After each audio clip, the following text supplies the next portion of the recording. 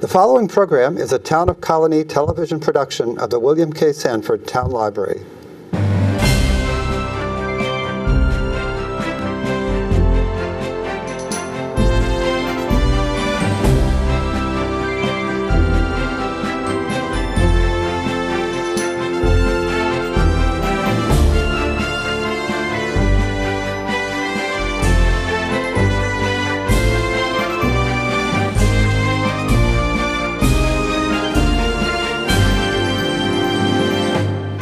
Welcome to Getting to Know You. My name is Joe Nash. Today we're going to be talking to Aine Leader-Nagy. She is the Director of Community Engagement at the Albany Institute of History and Art. And we're going to be talking about upcoming and current exhibits. 4 current exhibits. They all end this June or July, so plenty of time to get to see them. So welcome, Aine. Thanks for having me, Joe. Now, you haven't been here in a while. I just want to say one thing. Congratulations since the last time you were here. I understand there's been an addition to your family. Yes, thank you. Thank you. Yes. A new daughter, only 1 year old. So one thing I noticed about, we're going to talk about 4 exhibits mainly that are ongoing, or they're here till June or July. All 4 of these artists, there's sort of a local connection. I don't know, is that on purpose? Or, I mean, one woman, Ruby Silvius from the Hudson Valley, but she went to Sage in Siena. And of course, Walter Lunt Palmer was born and died in Albany. Otto Plang, is that how you say his name? It's Otto Plow, he was German. Yep. And he lived in Saratoga, and he taught at Skidmore, and he lived to be, what, 102 or something? Yes, 102. I think it's 102. And then there's one called Telling Her Story. It's about women's history in Albany area. So there's all sort of a local connection. Was that on purpose, or do you try to keep? Part of the mission of the Albany Institute of History and Art is to highlight the art history and culture of New York's Hudson Valley, Upper Hudson Valley. And so we often, when we do work with exhibitions, we try to have a connection to this region. When our traveling shows come in, those don't necessarily have that direct tie, but often complement works that we already have in the collection. For instance, several years ago we had a traveling show that featured the art and architecture design styles of chairs, and we have a pretty significant furniture collection. So there is usually some tie, and some of the chairs that were part of that exhibition were actually manufactured or designed in the capital region. All right. Well, so that's good. You try to have a local connection, and of course, I don't know if most people know this, but the Albany Institute has been around since, what, 1791? Is that 1791. That's where our roots go back to. Yes, originally we were in New York City, and we're kind of like a think tank for the New York State Legislature, and then we moved up to Albany when they moved up. So as we talk about these exhibits, you'll probably see some on the screen of the artists and their work that we're talking about. The first one, this one is here until this June. It'll be here till June 7th. It's been up for a while, since last year, but it's called A Brilliant Bit of Color, the work of Walter Lunt. Am I saying his name right? Walter Lunt Palmer, yes. So, and he was born and died in Albany. And who was he, and how does he fit into the American art history, I guess? Sure. So Walter Lunt Palmer's father was Erastus Dow Palmer, who is also part of our collection. He was a sculptor, and Erastus Dow Palmer was friends with and worked with the Hudson River School artists. So Walter Lunt Palmer, when he was deciding if he wanted to be an artist, go into art world, he had a father who was very well connected in that scene, and he actually studied with Frederick Church, who lived in Olana and was one of the well-known Hudson River School artists. So his exhibition is actually, it's one of we have one of the larger collections of his work in the country. He painted prolifically. We have his journals and his diaries. He was really an artist as a job, and so he kept detailed records of the paintings he was working on, who he was painting it for, what the cost was, the commission and things. And the exhibit is laid out in a way that looks at the evolution of his artistic style. He is the generation after the Hudson River School artist. So he's not considered Hudson River School? He's not considered Hudson River School. But influenced by them. But he certainly knew them, studied under them, and was familiar with that art world that they helped kind of create in the United States. And so his work is almost in 3 parts in the exhibition. It is first a series of detailed interior scenes, and those interior scenes he painted with the use of photography, which was a new technology at the time that he was working. And so he was painting like the inside of Tenbrook Mansion, and he was painting details of the oriental carpets that were on the floor and things, and so much so that he eventually kind of got tired of the strain that caused on him physically, his eyes and everything. I haven't seen them. Are they very detailed? Very detailed. I will be able to send. There's a painting of the rooms in the. He would take photographs of the rooms and then go back to his studio and using the photographs as reference points, be able to really get details of the wallpapers and the books and the clothes. And then after that period, he actually traveled abroad and went to Venice, and he has a series of Venetian scenes where it's much more a looser kind of style. I saw online, you can see, if you go to the Albany Institute's website, you can see some of these paintings. They're very, there they are. They seem not as intricate as. No, and actually, if you wanted to go into the website, they're calming, they're soothing. They are very popular. People love them now, and people loved them then. And his other, what he was really known for was painting snow. And which sounds very silly. People kind of make a face when I say it, but although online I looked at the pictures, yes, those winter scenes, they're very. They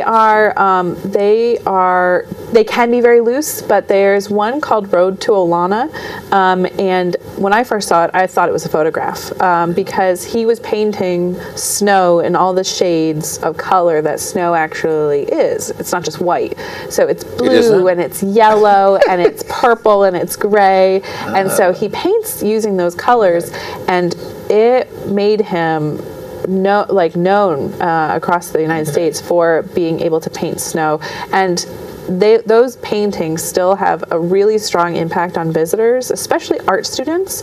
They come in and they come into that space and they look at it, and some of them just glow from the frame, and they will sit. I ran into some visitors, and they were specifically here to see the Palmer exhibition, specifically to see and visit certain paintings that they knew might be there. Did they come from out of the area? Did they come from out of the area? I think they were locals. To spend time looking at the paintings. Well, I did look at a lot of the snow ones online. They're very, not just the ones you have, but you can look at them. Yeah, if you go to our website, we have a collections tab on our website, and then you can search by artist name, and then you can find the ones that are digitized and available. So how come he's not more famous? Or is he in the art world? Is he sort of? You know what? I think he is getting more recognition now. He painted hundreds of paintings. It wasn't like he painted 10 paintings. He painted a lot. Maybe hundreds is wrong, but I think that he painted a lot. You're starting to see him come up. People are starting to have an appreciation for what he was able to do. And so I think he's getting a bit of a following. But again, we have a pretty strong collection of him, and people are now starting to pay attention, which is why we've had exhibitions showing his work in the past, but people still come to see this show specifically. They are delighted for the chance to be able to see him. And then this is here till June 7th, and this one's been up the longest. It's been up since last year, but so the response obviously has been. Some people very popular. Some people are just sitting in front of the snow ones. Yeah, it's really interesting because he painted things that I think often were intended for public consumption, for consumption, and so he was painting with the idea that he would be appealing to people. Okay, so our next artist, this is started January 25th and is here until June 7th.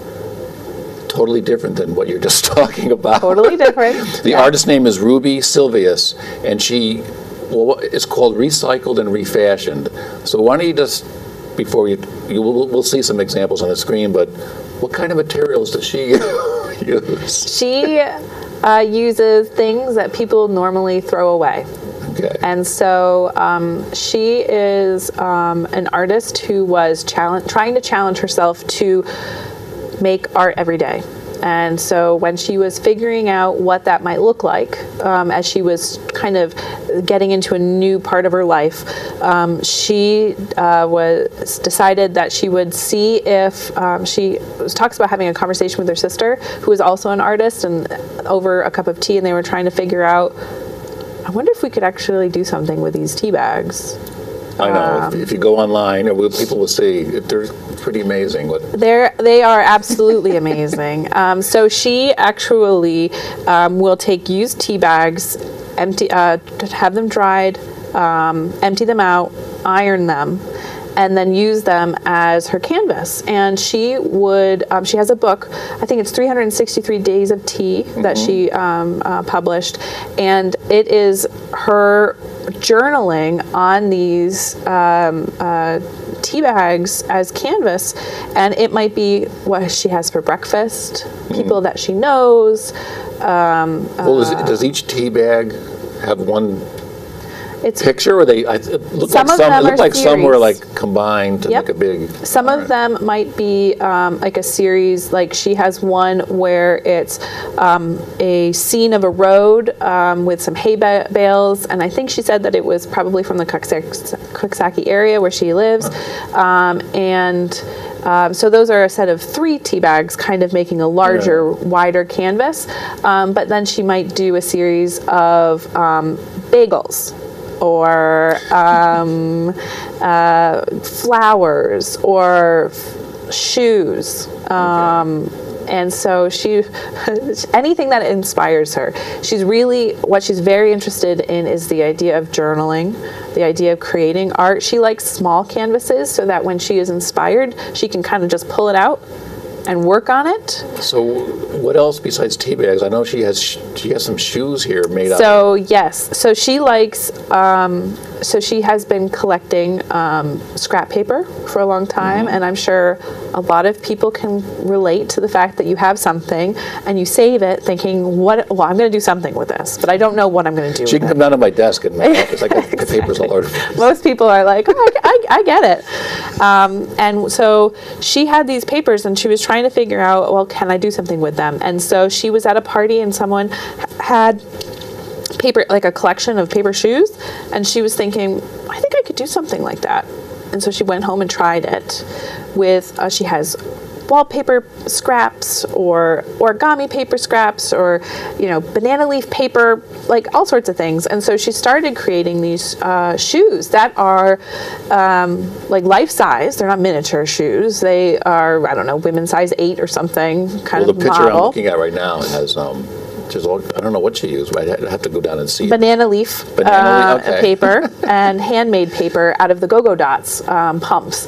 And that one, she has a very strong social media presence, and so that's one of the reasons why she was challenging herself to do art every day, because she was trying to post something on her social media accounts that her children had set up for her, in order for her to have some accountability about creating an art piece. And so that particular shoe was somehow noticed by Vogue Italia and was featured in their magazine. Really? And it got a lot of great attention. There was a little bit of confusion. She ended up getting a lot of contacts from people looking to actually buy and wear the shoe. They didn't realize it was a paper shoe. But we have, one of the reasons why it's recycled and refashioned is that fashion often plays an influence in her work, and she has her shoes. We have dozens of shoes on view. None of them look the same. They are all made out of all paper. Okay. She cuts them, she arranges them, she puts the soles on them. They are amazing. Some of them are made out of scrap bags, like a Dunkin' Donuts bag or something, where people go, what? Or some of them are from like a higher quality paper, like an origami paper. Okay. This is part of her kind of wearable series, although these aren't wearable. It's she has things like a series of Orabrami series, which are folded paper bras. Okay, Orabrami. Orabrami. Well, there's one you can see it online. made out of Nathan's famous hot dog wrappers or something. Yes. And Yes. it was kind of cool looking. Yes, she was working on a project, and she was doing a lot of origami, Yeah. and she was making origami bowls, and she said, or cups, and she said, well, these look kind of like cups for a bra. And then she was working on a project for a fundraiser for, I think, maybe a breast cancer awareness event. And so she put, she's like, I can make something. And so she was reusing some handmade paper. Oh, yeah. And those ones are included in the exhibition, but it's so high-end that you look at it, and it looks just like a lace bra. Okay. It does not look like the Nathan's bra, which also looks like a real bra and is life-size. Okay. And so people go, what? And it's very familiar material. People run into tea bags or scrap paper or food wrapper paper all the time, and they would never think to make something out of it. And she has full kimonos that she's made out of the used tea bags as well, full wearable kimonos, 800 tea bags to make one of them. She's a printmaker, so she'll bring what she assembles them, glues them, she'll print on them. They're fascinating, and they really have quite a presence in the exhibition space, and so they're just great. And she does candy wrappers, and she'll make little fashions out of candy wrappers. Really? She's just got this humor and an eye. And one of my favorites is she uses eggshells, and she paints the inside of eggshells, and they look amazing. She does residencies in different parts of the world, and one of her residencies was in Greece, and so when she was there, she made eggshells that looked like old Greek pottery. Okay. And it's really it's so fascinating. So this has been up since January 25th, so it's been up for about a month. It sounds like the response has been... People love it. They love it. They love it because they recognize the material. Someone who would not think that they might be able to connect to a contemporary art exhibit, because sometimes it's intimidating to think that maybe art isn't for me. But you go in and you see, okay, I recognize that candy wrapper, I recognize that bag. Who would have thought to do something like that with it? She's got a whole section of pistachio shells that she's doodled on, and they're great. And people are really fascinated. We're doing workshops with her. They've already sold out before we even announced them. Really? And it's amazing. People love it. She's got a great social media following. People can share what they have. Like when they go to a museum, sometimes you can't take pictures, and that really hinders some of the word of mouth, which helps generate people to come. And she's happy with people taking pictures of things, and it's kind of intimate too, because it's a journal. So she has register tape. I don't know if you're familiar with register tape. Someone was getting rid of it. Most of her things because people are getting rid of it. Exactly. So she took a register tape and she started journaling on it, and she would unroll the spool and journal on it. And she would do this particular roll is what was on her dining room table, breakfast table that morning or something. So it's banana peels, leftover things from the dinner the night before, car keys. It is a look at her life, and we have it kind of displayed. It almost looks like the Guggenheim because it's rolled out and hard to see otherwise, but you really get to know her, which I think is also an appeal. So she's up here doing programs with you guys. So she's doing gallery talks, she's doing programs. We're going to have her at the museum on Earth Day. It is the 50th anniversary of Earth Day this year. She will be at the museum painting on things that people bring her. All right, so if you want to bring a soda bottle for her to paint on or something, we're going to try and get 50 things done in the couple hours that she's going to be on. So now what is she like? It sounds like she's very interesting great. person. Great. She's very calm and thoughtful and thorough, and she is awake doing all these things. Like, she's got lots of energy, lots of ideas. Her brain's always going. All right. Well, I have to see this kimono made out of. You do. tea bag. There's 4 of them. Oh, on 4 view. of them? Oh, There's 4 of them on view. All right. The blue one, I think, is the 800 one. So the next exhibit, I mean, we could talk about this one all day, I think. No, I know. The next one here is called Telling Her Story. It's just opened about a month ago. It's there till June 7th, and this is about women's history in the Capital District. Yep, so telling... Yep. Tell us So Telling Her Stories, new acquisitions. It's presented by Bank of America, and the museum, like we talked about earlier, has a mission to collect and preserve the history, art, and culture of this region. And so we are always adding new things to our museum collection.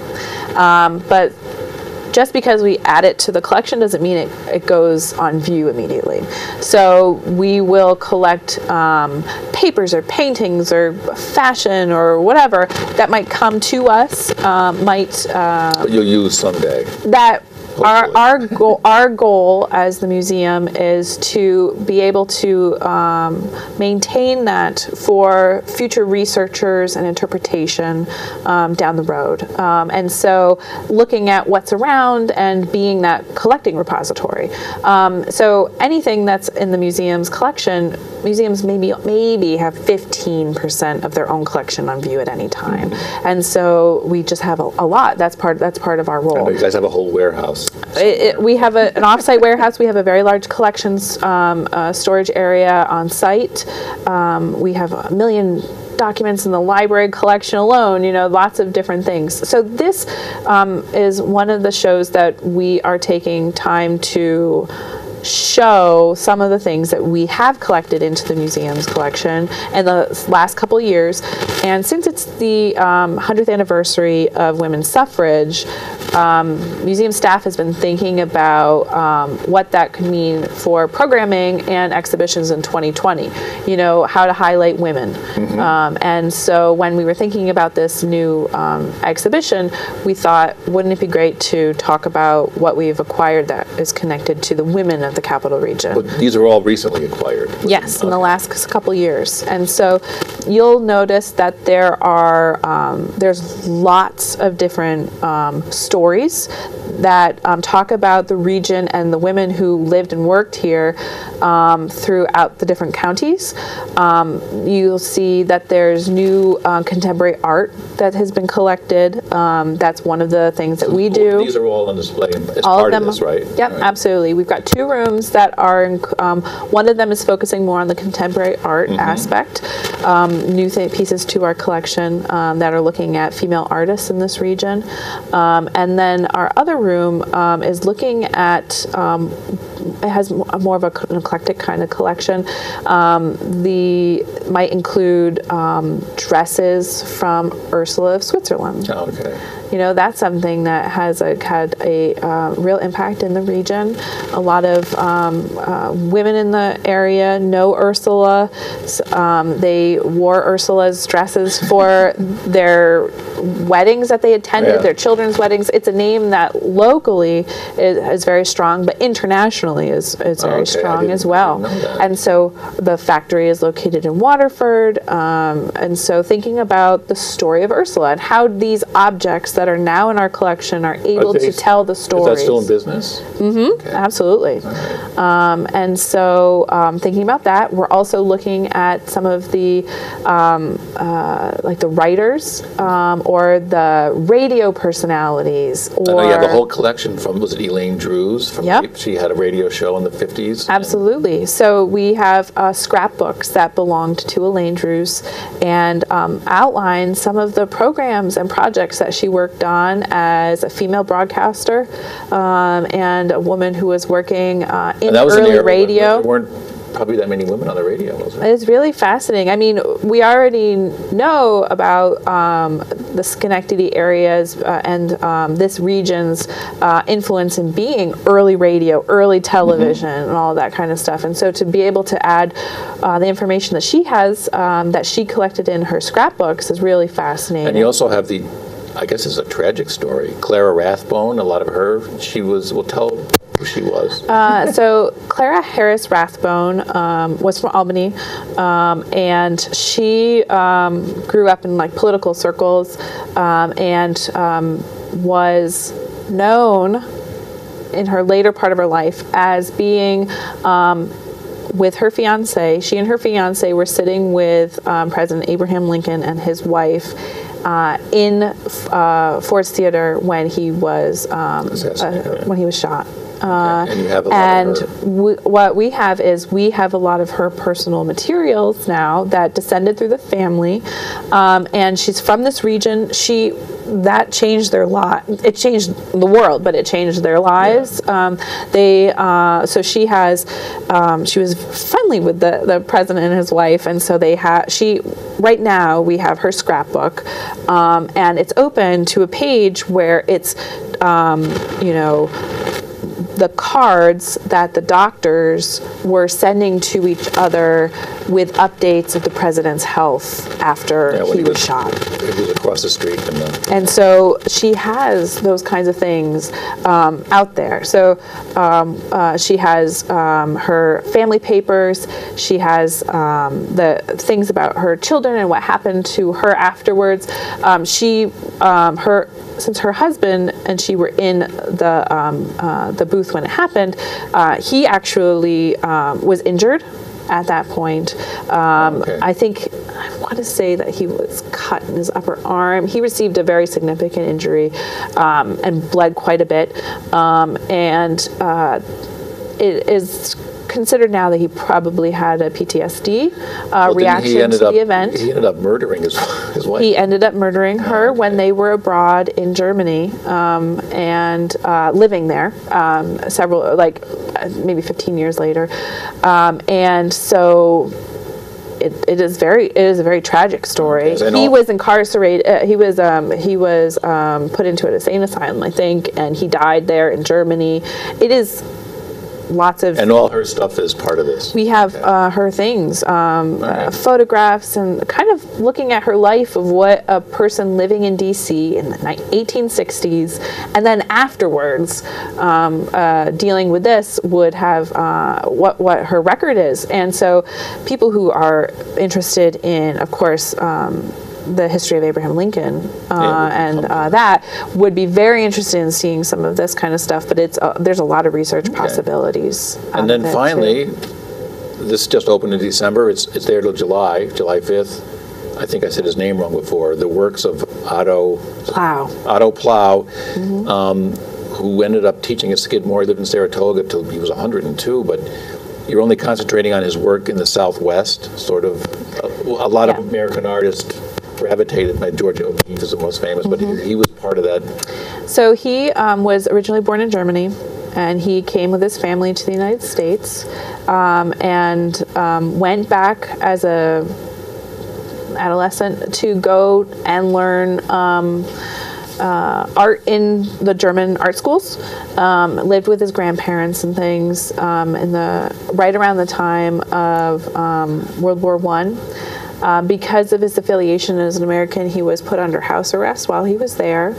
And so eventually he came back to the United States. When he came back, he was very interested in exploring the western part of the United States, specifically the Southwest, and he did follow that same kind of trajectory of other artists in the United States at that time. And he brought with him kind of this German modern painting style that he had acquired while he was over in Germany. And so while he was traveling, he ended up going to the Laguna Pueblo. It looks like sort of that expressionist kind of stuff. There's lots of solid colors, lots of bright colors. The collection that we have was assembled by a collector, Albert Roberts, who earlier in last fall we had hosted a recently discovered Van Dyke oil sketch that Albert Roberts had discovered in a barn sale or something in the Hudson River like an antique roadshow Valley. It's one of those almost like urban myths of you found a unknown work by a master in a barn, and it has like bird droppings on it, kind of thing. And they paid like $10 for it. More than that, but not what it's worth. And so it's been fascinating. So he has been working with the museum in general. We have a long relationship with with him, and so he loves finding artists. He loves finding uncovered artists and underappreciated artists. And so he had actually met Otto Plow and had been collecting his work. It's a promised gift to the museum of artwork by someone who lived a lot of their life in Saratoga County. Yeah, when did he go up to Saratoga? I think he was there for a long time. So he was there from like the 40s. I think so. Oh, okay. Like so he was for a long time. Was he famous during his lifetime? Or? He had some exhibitions, right. but not. He wasn't a self-promoter. In the same way that like Walter Long Palmer, he knew the business of art. He knew that he needed to promote himself. What's funny is our collection of his father's work has a lot of photographs of his father's sculpture, so that his father can promote his sculpture. Okay. He was very quiet. He didn't do a lot of that, and so he doesn't have the name recognition of things. But he went to the Laguna Pueblo area and stayed at Laguna Pueblo and painted both the residents during a first visit and then the landscapes at a second visit, both in the early 1920s. Okay. He did have an exhibition in that area at one of the museums that was down there, and it is just a lot. It's the colors are just very bright. What's interesting about this is we're at the point where we are using this as an opportunity to learn more about him. Okay. He is not an artist that you Google and find out a bunch of things about.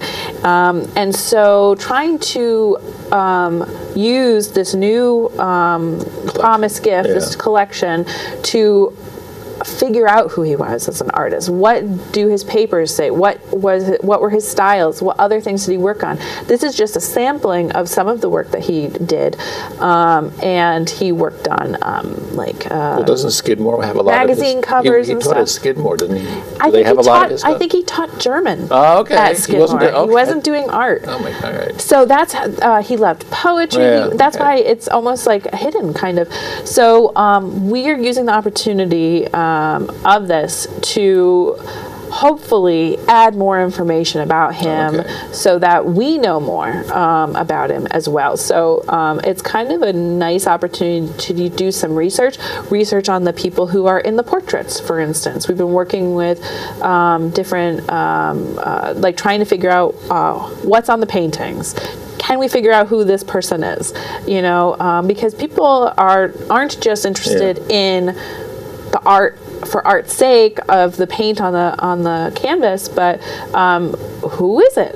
Who was living there? So this has been up for 2 months. What's the response been? And I'll just tell people this will be here till July 5th. What's the response been to this sort of unknown? I think that a lot of the people who are really interested in the show in particular are the people with a background in art. Okay. They recognize that he has kind of an evolving, I'm learning about who I am as an artist feel on a lot of these canvases. You see several of the same scenes painted a couple of times. Like he's sort of working it out. There is a little bit of a discussion about what he did in terms of commercial art later. I think he did set designs for the Ziegfeld Follies in New York City. Like he was an artistic person. So you guys are sort of solving it's one of those things where it's not an exhibition that says, here, we have all the answers, but it's kind of it's almost like this is new to our collection. Okay. This is what we know, and what we can tell you right now is mostly about the art part. How does he fit in with the Georgia O'Keeffes of the world? That you probably haven't heard about him, but he clearly painted quite a bit. He has got these really striking paintings that he's done. And so what can we then learn for future information? Okay, well, we've gone over on our time. Oh, no. So those are the 4 current exhibits. They're all there till June or July. There's also the ongoing Hudson River.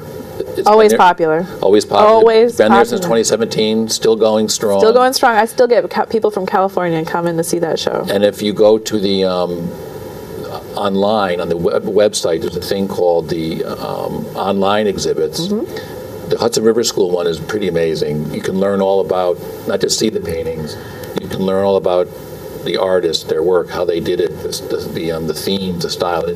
Whoever put that together, it's really, really good. And then there's also online from a couple years ago, the Capital District and 50 objects, all 50 are there. You can read about them.